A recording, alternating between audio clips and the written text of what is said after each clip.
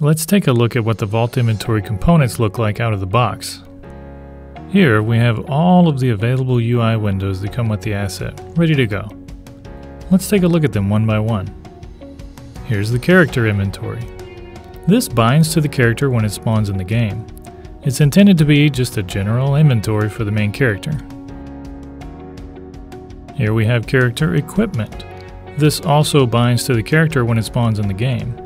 It's intended to isolate specific item types and restrict their slot type. So for instance, only weapons or boots could be slotted. Here we have the merchant inventory.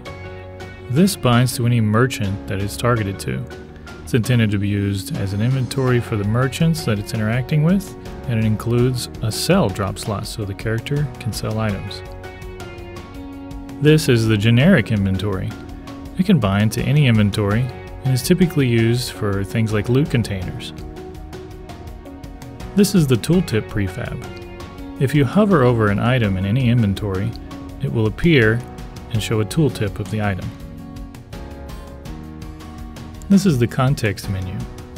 The context menu is toggled on when a valid item slot is interacted with or right-clicked. It auto-populates with all valid interactions for that item, such as use, or drop, or equip.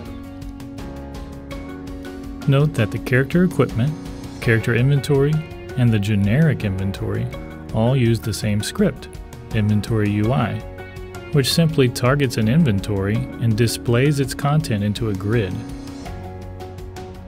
The items that this character owns are populated in the UI grid with any of Unity's built-in layout group components, such as grid layout group, vertical layout group, and horizontal layout group, all being used separately here.